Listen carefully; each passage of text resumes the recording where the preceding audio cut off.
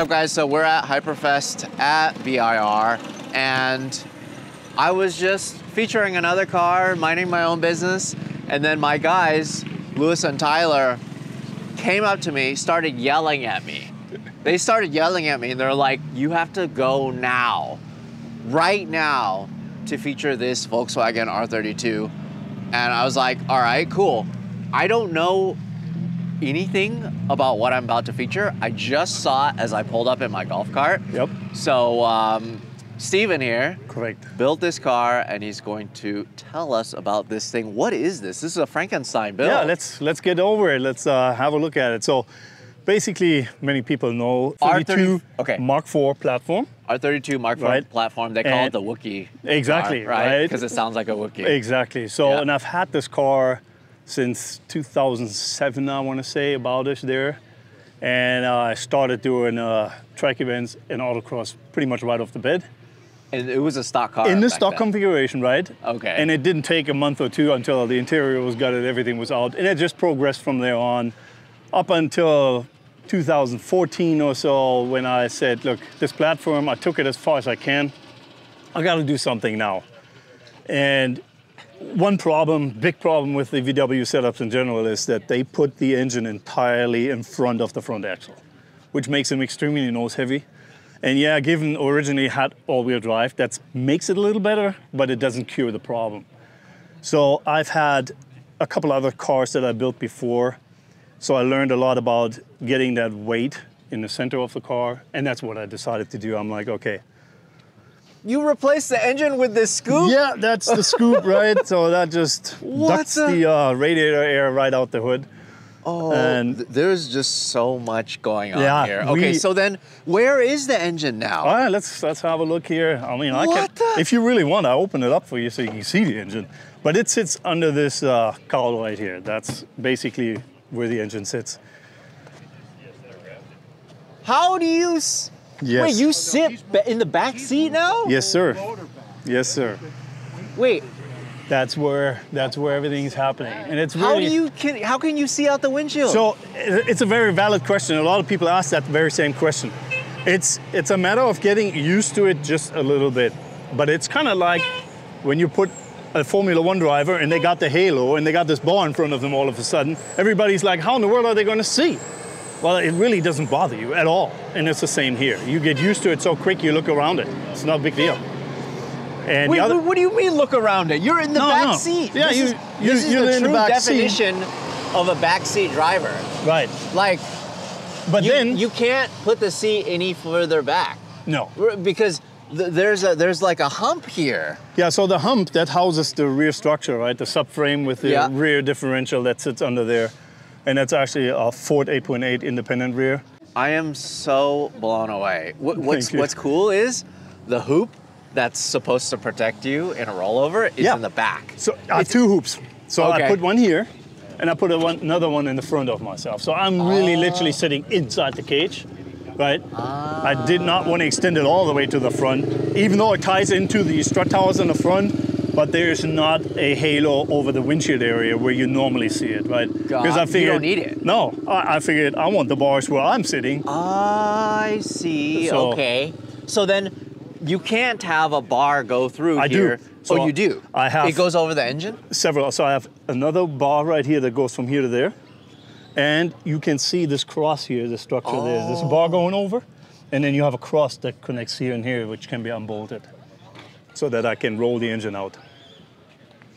Yeah, there's a lot more stuff. We have to kind of look into detail. This is just so crazy. So then do you fit into any sort of class for time attack? No, not at all. This is just unlimited. Absolutely. I do HPD 3. That's all I do. Because mainly I do this for fun. I do have a business where I do this kind of work, but I've always done this for fun. I don't take myself too serious, and I just want to be out there, have fun. You're just pushing this platform beyond. Oh my God! I'm looking at this side, and if you look to the left, you're looking out the rear window clearly, and look at this cage design. Yes. So there's a bar here. There's another bar going down. Wait, and this is all integrated into the car structure because obviously there's a tube frame under all of this, right? The whole bottom floor is cut out, and a new structure is put in. So for the engine, transmission, everything else. So then do you put a window here, or are you not allowed to? No, so for some, where I used to do it a lot in California, they would let me have the window in all the time, no big deal. Everybody knew me. I was always with the same host, you know, track day hosts. So everybody knew it, and they're like, yeah, you're fine. Now here that I'm new here, nobody knows me. They kind of said, well, you got to do something, because how are they going to know point price, right? Now, so that's cool. I'll just take the window out. So that's my new thing now. It comes out. And then how do you get in? So the normal door still opens? Yeah, it still opens, and then, I'll show you. I want to see this. Very simple. This is... There you go. It's not that big of a deal. It's it's tight, but not tighter than in many other cars. And the pedals are where the normal seat yeah, exactly. mount, right? This is where the seat would normally mount. Pretty much, you're right. So there would be your seat rails would be here, and that's it. The only thing left in here are the rocker panels. It's also crazy to me that the reservoirs, you extended it to this point, like this far back. Yeah, and I had them in a couple different locations, but every one was a pain to deal with. And I figured, you know what? They made these for a reason, and that's so you can lay them up here, they're high, and they're where you can see them. Bleeding brakes here between sessions or anything is a bliss. Oh, because you can literally just fill it up as you're pushing the pedal. Well, I do it with a pressure bleeder, yeah, but it's just as easy. I put the pressure bleeder on, and you see what you're doing while you're opening the valve. I just noticed something. Your rearview mirror is right here. Right, and that's just an extra. I can see my side mirrors on the doors, but it's a bit weird because you're not sitting close enough to them.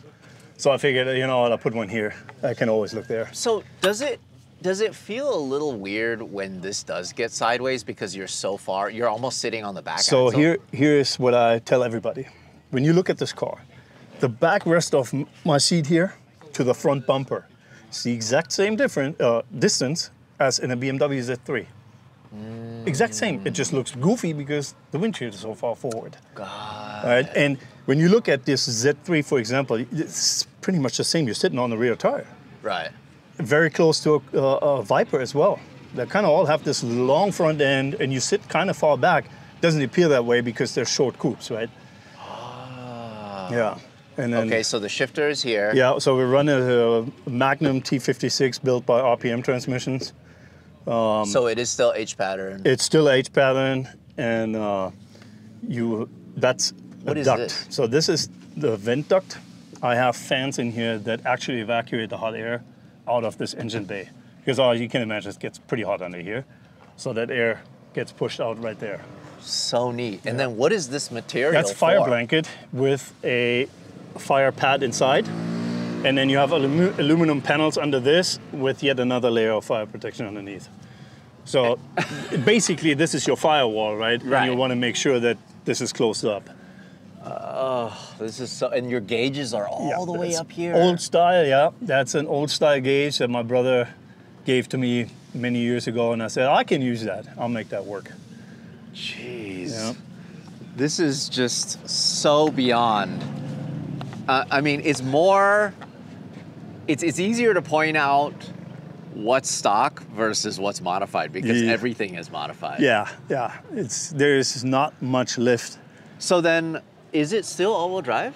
No, so it's purely rear-wheel drive, and I could have tried the all-wheel drive version, but I figured it would add so much more complexity to it and so much more work. I did not want to get into it. This was a big project already as it was, and I figured, you know what, stay away from that, make it a little easier on yourself. And it works perfectly fine. Crazy. Yep. That is just something else. So then, how long would it take for us to be able to look at the engine bay? Does it take a long time? Minutes, 2 minutes. Oh, can we do that? Yeah, absolutely. I'm gonna get my screwdriver and go open it up. I'm so excited to see this. I am genuinely shocked. And this is the best part about this culture that we love so much. And this is why I love coming to events like Hyperfest, because you see these builds and you did it just for yourself, for no other reason. No other reason. No, just for yourself, just to prove that you can do it. One day, that's exactly what I said. One day I said to myself, you know what? I can do this. I will do this. You just said, I'm just going to build the craziest R32 possible. That's right. And you did it. I mean, don't get me wrong. It's a painful process. Anyone who has ever built anything knows how many issues come with this. This is not an easy road. Like, even now, it's not 100% perfect. There are still things that I would do different. But it's getting to where I can say, oh, you know what? It's a ton of fun now, and it actually lets me do what I want to do with it. So, you know, it's interesting also to me that for how modified it is, you look at it from the outside, it's unmistakable of what it is. Yes. You know, it still has the correct shape. Okay, so now we're seeing a little more of the structure as well as the engine itself. Mm-hmm. Whoa, that setup is crazy. So it's not the stock motor anymore. No, this is an LS1 turbo engine. Okay, okay. Mm-hmm. That was my next That was question. one of the downfalls of this engine. I mean, as nice as they are, and we all know they sound amazing, but compared to today's engines that you get in any four-cylinder modern engine is practically a better engine. Understood. Just, you know, when we're honest with ourselves, you can't beat the sound, of course, that's always great.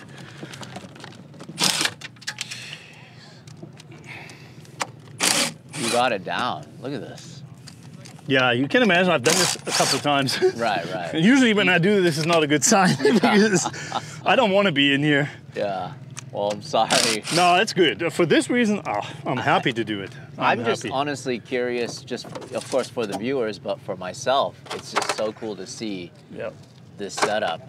Now you get a little bit of view of what's... So then the headers face forward. Yeah, so I have forward-facing headers, correct. Or the exhaust manifold. Yeah, because exactly. it's a turbo. Exactly. So, and it's a very simple header, which I'm going to have to change now again. Exhaust-wise, there's some of the things I need to change. Too much back pressure. I can see the original floor. Yes, correct. So the rocker panel. All the way to here integrates, right? But everything from here on up is old, is gone. I love that the motor mounts are right here. Yeah. Where the seat rail would pretty much be. Yep. So yeah, you can imagine that was one of the very first things in the setup of the car, to place the engine where it needs to be for the perfect weight. Once I had that balanced, I'm like, okay, it needs to go here. So then when you say perfect weight, how much does it weigh? So it weighs a total of 3,184 pounds, and it has a spot-on weight distribution. You have 25.1 on this wheel, I think, 24.9 on that, and so on. So we're right at 25% on each wheel. How did you get it so close? Well, because I had the ability to just put the engine wherever I needed, and once that was said, every other component like the water tank, fuel tank, everything else was just put in a place where, okay, look at the scales, and build it from there. Okay, so then what is this water for? This is for my cool suit, actually. Oh, okay. Yeah, so I put ice and water in there. That's just right, because it gets hot in here. It does get quite warm. Even with all this? Not hotter than in any other car, really. It just gets hot. Right. I see the intakes, and there's even fans in there that take... exactly. So they evacuate the hot air from the cowl out here. Right, because I need to get rid of that heat under there. You also have another dash here. So that's a fun fact. I only put this in for one reason. There's one track in California especially, that's Button Willow, where they would have us line up against a pit wall backwards. Right, so we would have to back up against the pit wall.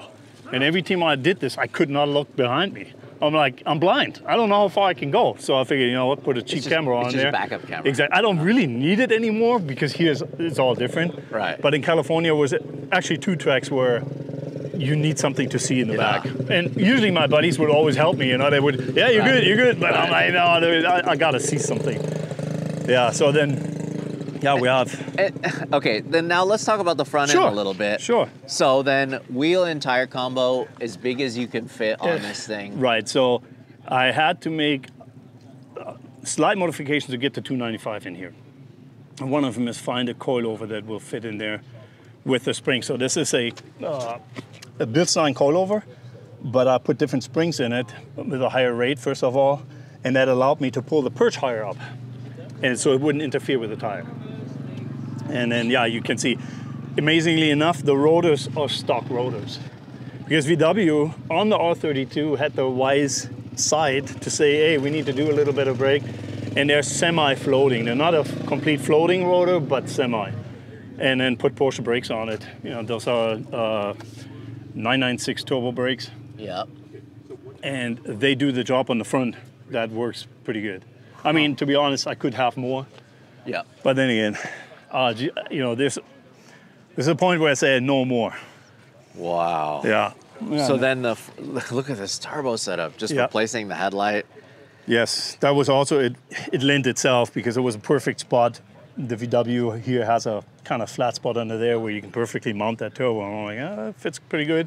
It's high enough to feed the oil back. So then how much power does this make? So it makes 750 horsepower to the wheel, 820 foot-pounds, and it does all that at 4,200 RPM. So at 52, I'm shifting. There's no need to go any further than 5,200 RPM. Because at that point, you're out of the power band. It's better to get in the next gear. Jeez. And then oil cooler here? But that's actually power steering. So we have a bunch of coolers. We have 3 more radiators under there. Oh. Right? And I mean, we could take this out if you wanted to and see what all the cooling is. So we have turbo wastegate cooler, we have an oil cooler, and we have an additional radiator for the engine coolant. That's the radiator for the engine. Okay, this is for the engine. Yep. Got it. Correct. And then we have in front of that, we have the intercooler, of course. Ah. Yep. And does it stay pretty cool? So on a day like this, I can keep it in temperature check pretty good. When we go out later, I'll probably have to kind of start letting it cool down a little bit.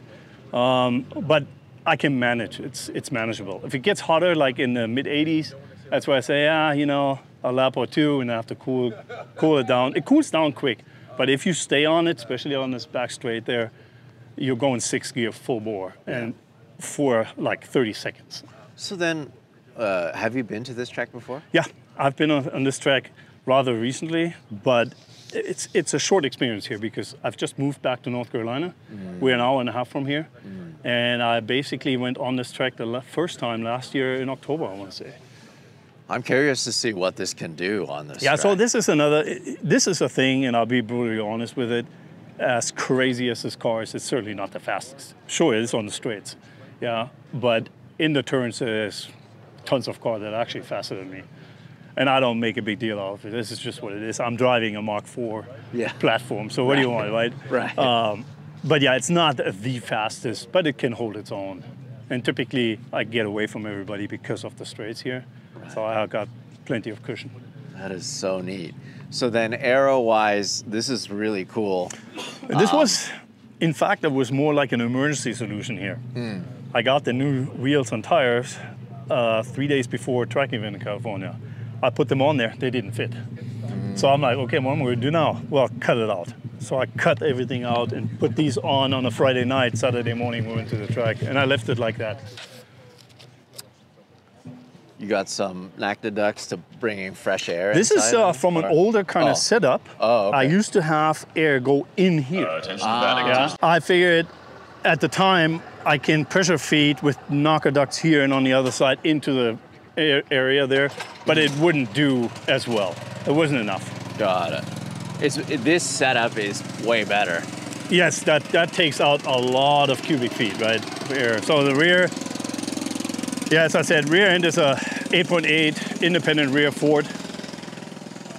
But like, what is it? R32 axles still? No.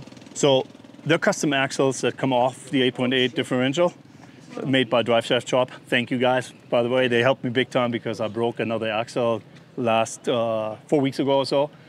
And I needed an axle really quick, and they turned around within days and had it good for me. So thank you very much. So it's a independent rear suspension 8.8 Ford differential. It's all aluminum. Then you have the custom axles. The outer hubs are actually VW, which is kind of a little bit one of the weak points. But I've had a guy in Arizona make bearings for it, and it's been good ever since, knock on wood. So It takes it. The wiring is so insane. How neat it is, and how that it just sits right behind. Right, and there's reason for all this, right? This is the third iteration of the wiring. And in this third time, I was like, you got to do this better so you can service this easily without getting in too much trouble at the track, for example. If something is going on and you have to dig into wiring and fuse boxes and whatnot, it's always terrible. This is easy. Take the plastic off, it's right there. Right, it's very clear. You could see if any fuses popped or anything like that. Exactly. And then, so is this the fuel tank? So the fuel tank is underneath this. This is basically a firewall kind of thing, right? So it's not in the driver's compartment. Got it. And it sits right under there. Wow, what a car! And is this the fire system? No, that's actually the wing. So the wing is not... It gets crazier? Yeah, it does get a little crazy. It's not exactly active aero, but what it is air brake. So the wing can go into this complete stall here and create a lot of drag, right? And then it goes back down. So, yeah, cheater mode. Wait a minute. Yes. So then, does the air push it up? No. Oh yeah, the air pushes. So the pneumatics push it up. Air push it up, and then push it up, and they push it down too. It goes both ways. Yeah. So there's a sensor on the steering column. If you saw that, the wing will only go into its brake position if I'm straight steering and on the brakes. If I turn my steering wheel into a turn, I want downforce, right? So in a turn, the wing comes back down. So as soon as I turn. Is there any variance, or is it just full? No, it goes full in, full out. Okay. I'm working on a fully active aero that's a little different controlled, not with pneumatics. That's going to be out probably next time when I'm that close to having it done. So when you come in, you have to fill up air? Yeah, so basically these bottles, people know them from paintball, right? Yeah, okay. It's a So this paintball is bottle. CO2. I have a, yep, exactly. Okay, got so it. I have a charger at home, charge bottle, just push, and then you see the wing when I give it a little air. Wow! All right. It's that fast, too. It's that fast, yeah. That is so neat. Amazing. Yeah. And then the underbody is all flat, too? Yeah, so this flat bottom until about midship, right? Okay. Goes from here to, yeah, as I said, about midship is flat bottom, and then the front is open to allow access to the transmission and the engine. It's also interesting to me what you've kept and what you've changed. Yeah. Like, you have, like, this is still metal. Oh yeah, that's still metal, and the roof is even still metal. Yeah, the body of the car is basically the way it was, and I kind of wanted to make that a point because I love the Mark IV R32 look. I just love it. That's why I did it with this car in the first place. I did not want to lose my car over this, but the body looks just fantastic. I love this thing. This is the craziest looking. I can't believe how insane this is. Yeah. It even has a stock mirrors. Yeah, the mirrors are stock, yep. Yeah, that's you just... You cut all of this out. I cut except all for the door, striker. all the bars. Obviously, I have my own cage. I don't need the crash structure in the doors anymore, so they're really out of skin, basically. Wow. Start making your way to grid.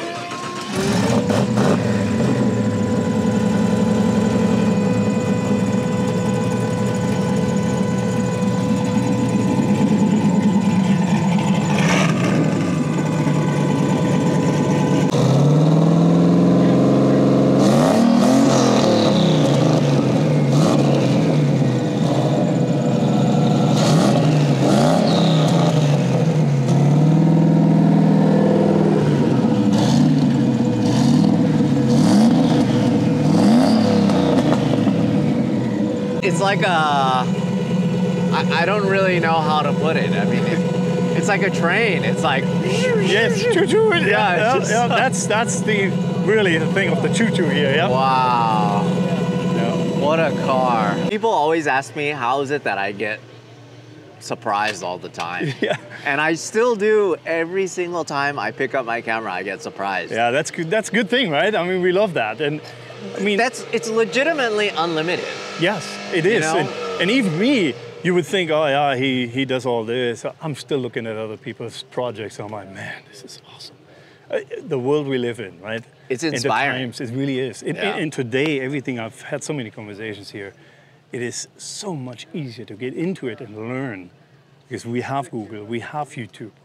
When I first started all this, you had to literally go and get a book and read on how to learn the weld and all these things. It's so much easier today, and it makes it more accessible. And sure enough, as you know well, there are so many more people doing crazy things now. This isn't even that crazy anymore.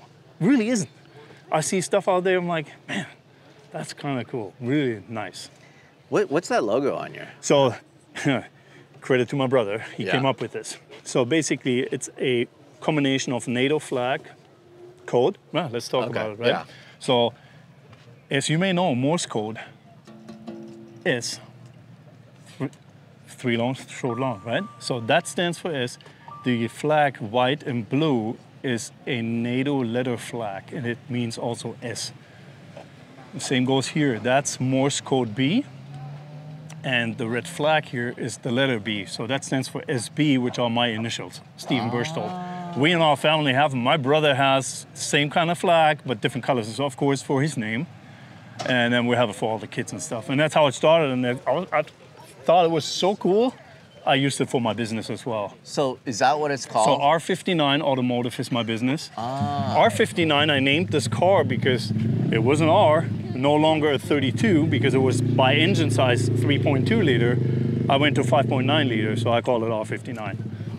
Little did I know, short time later, the Minis came around and their chassis code is actually R59, but nobody uses it, so it's all good. Yeah, but now I'm also started a business with a good friend of mine as partner, and that's R59 Automotive.